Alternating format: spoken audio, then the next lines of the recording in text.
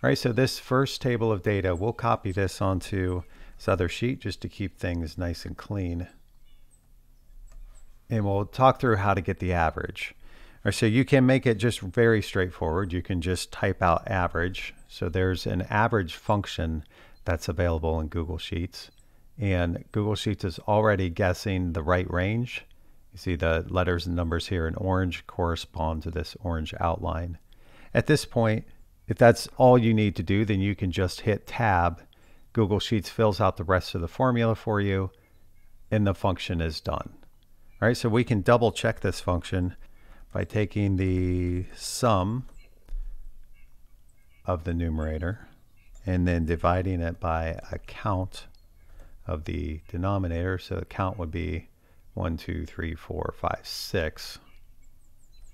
And hitting enter, same result. So that's just a good old-fashioned way to calculate the average. And this function is pretty easy to do. So we'll get into it more later, but if we use the AVERAGEA function in this case, it would be the same. So we won't show that quite yet. So let's come down and copy this next table. We'll put it over here for you, but if you download this template yourself, you'll just get them all in a row like this. But we will copy it here to make it easiest to see. And so we have one column of data that has all numbers in it. And then the next column is actually the same number of items, right? There's 0 here, there's nothing here. But this is going to behave differently in the functions because cell D3 and cell D6 are completely blank instead of having zeros. So let's calculate the average function. We'll hit Tab. So we'll calculate the average function on this column, and it returns $2.33.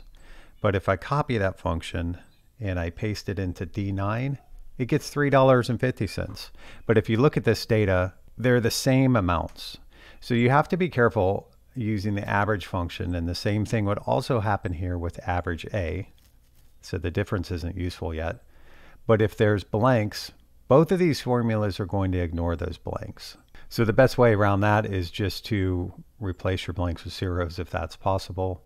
Or you could be more manual where you could do something like we did in the beginning. You could sum the numerator, but then you can't really use the count function for the denominator because the count function also isn't going to pick up blank cells. So you would have to know how many items are in there. In this case, it's 6. Use that as your denominator. Then I'll hit enter. And that calculates the same average as if there were zeros. So that's a limitation that you have to watch out for, which would be blank cells. And then the next one is Boolean values. And I'm using this table as an example. We'll come up, we'll delete this. We'll get rid of the formatting. And we'll paste in this next example. So Google Sheets allows you to put checkboxes in cells. So I got those in there by just doing insert checkbox. And these are the exact same as the values of true. And you can actually see it in the formula bar. So that's true, and an unchecked box is false. So you may want to average these to see about how many people check their boxes, right? So how many of these are true. But if you do it with the average function, it's not going to work. It returns an error. The divided by 0 error is saying, hey, the denominator here is 0, so I can't divide by 0, so I'm just going to tell you it doesn't work. But what you can do here is take the AVERAGEA function. So AVERAGEA averages number amounts, but it also accounts for Boolean values, and it's going to make the trues a 1 and the falses a 0. Those 1s and 0s make sense when you do something like this, because that 83, if you change it to a percentage, this can tell you that, let's say, 83% of the items ordered by the customers are in stock.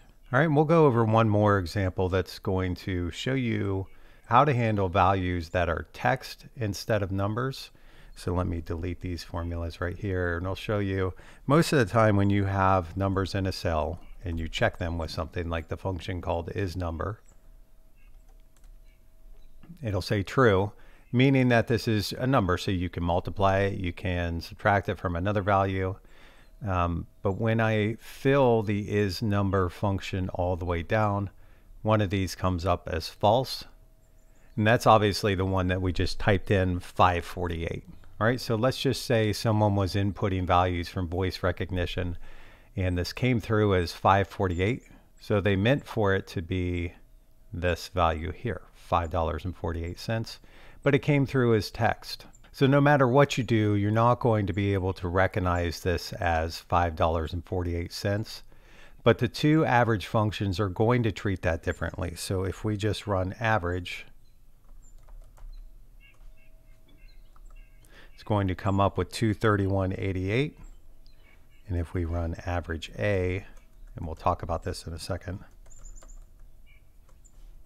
average A on these same values, we'll fix the formatting, it comes up with 193.24.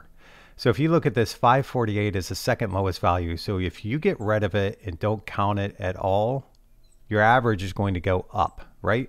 So that's kind of how you can tell what average is doing. Average function just ignores text values. So when it comes through here to add the numerator, it's going to capture row 2, 4, 5, 6, and 7, and then it will divide by 5. So we'll completely ignore the 548 in the numerator and in the count in the denominator. But the average A function will come through here. It will sum these numbers, but it will get a 0 when it sums this string of 548. But then when it divides, it will include it. So it will divide the entire number by 6 instead of 5. That may be the treatment that you want, right? In which case you would use average A. But if you want to completely ignore it, you need to just use the regular average function. So I'm Adam Steinfurth. Thanks for watching the Sheets Help channel. And if you like little bite-sized videos like this about Google Sheets, please subscribe to this channel and you'll see a lot more of them. Thanks for watching.